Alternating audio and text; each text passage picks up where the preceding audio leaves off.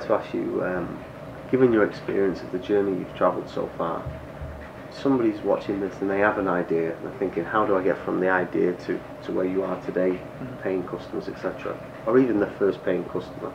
What golden piece of advice would you give to that person? There's a few bits actually. One, I would say, initially try and bootstrap your business if you can, and do it at minimal cost. Get a product out there, don't try to perfect it, and bring somebody in or get a mentor who's done something similar before, because what can take you a week to figure out, they can tell you what to do in 30 minutes.